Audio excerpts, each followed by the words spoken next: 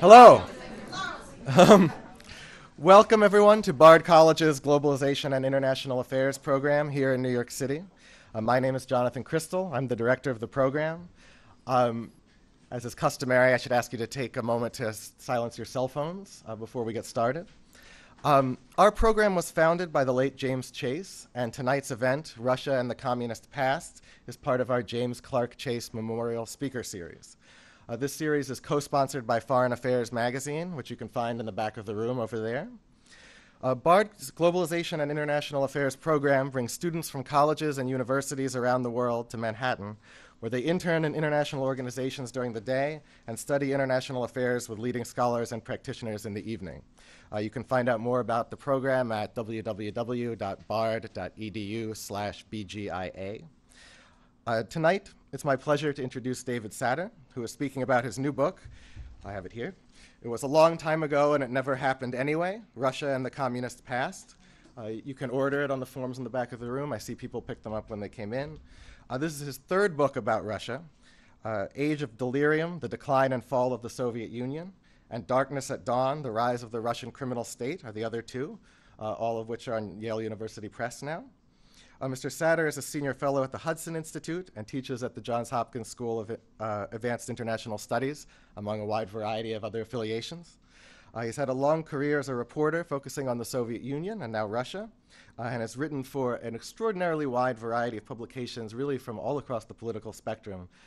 Way too many to list here. It would take, I think, the whole night. It's a particularly long biography.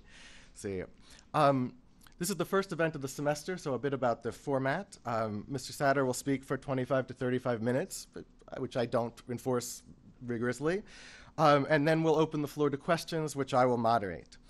Before we begin tonight, I just want to take a moment to thank a former faculty member of ours, Andy Nagorsky, who is the Vice President and Director of Public Policy at the East-West Institute, for putting me in touch with David Satter, and Mia McCutley and Rachel Manning, who help organize all of our events here in the program. And with that, I turn the floor over to David Satter.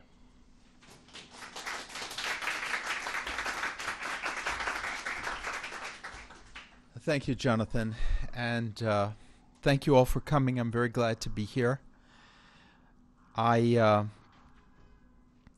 often come to New York, but this is the first time I've spoken to a BARD event, or spoken before a BARD event. I hope it won't be the last time. The book that I've written and that I want to discuss is the culmination, actually, of years of thinking about a problem that bothered me even before I ever set foot in Russia, and bothers people to this day in the West, often to very little result, which is, what is it exactly that distinguishes Russia from the West? Why is it so difficult for Americans and other Westerners often to understand what goes on there? Napoleon said that there are actually only two countries in Europe. There's Russia and everyone else. And I think that the distinction, which he so accurately noted, is really the distinction between two different ways of looking at the individual human being. In the United States, in the West, in the countries of the world that are under Western influence, for better or worse, the individual is understood as an end in himself. He can't be used for just any purpose. Whereas in Russia, the psychology is that the individual is the means to an end.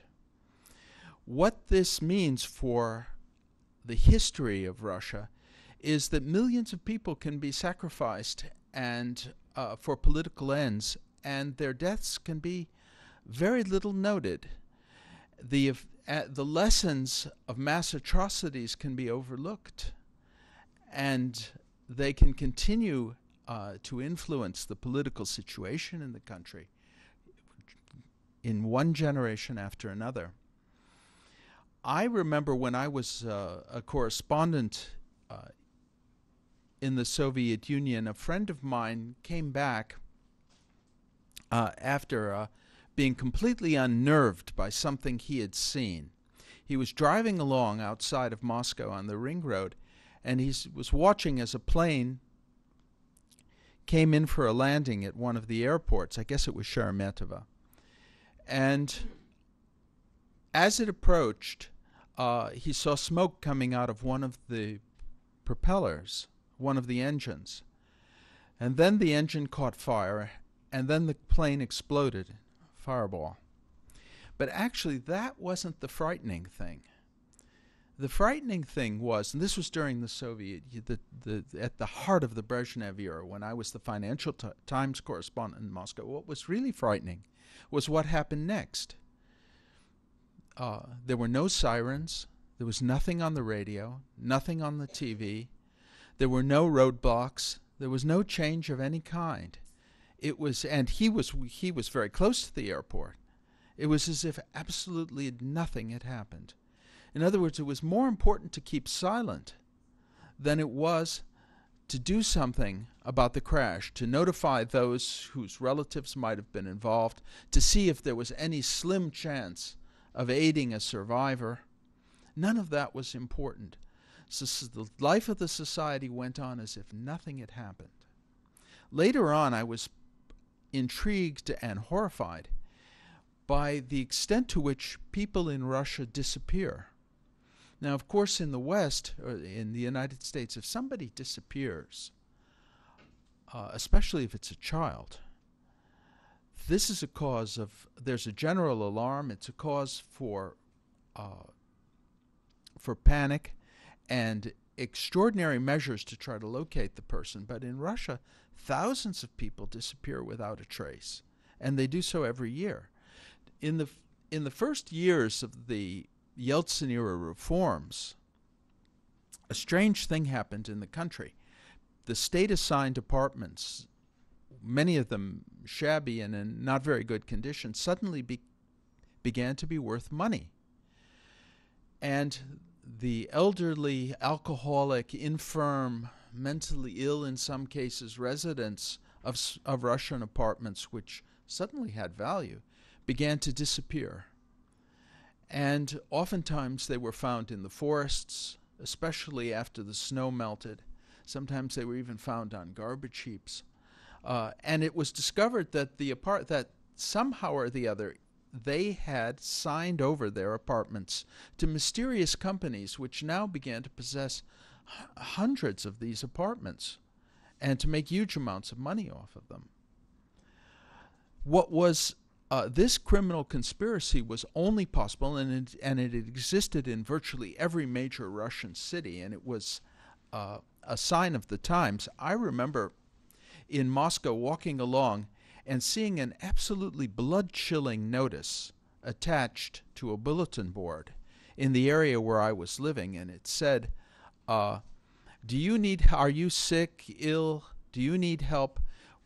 We will pay your rent and take care of you on condition that the apartment is signed over to us, as that in your will. Of course, it was clear to me that anyone agreeing to that arrangement would find that their will was being executed very quickly, and such was the case. And yet, during all the years that this apartment racket was going on, very few, if any, steps were taken by the authorities to do anything about it. But the incident that actually typified the situation more than any other for me was the one that I used to introduce the book. And this was the story of a young billiards player who had too much to drink one night and who ended up in a dumpster.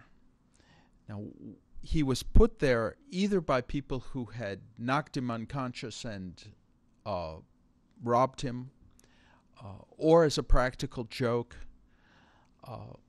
or because he collapsed and lost consciousness, and someone thought that someone was angry at him. It's hard. No, we'll never know the reasons why. But the dumpster was picked up by a garbage grinding truck.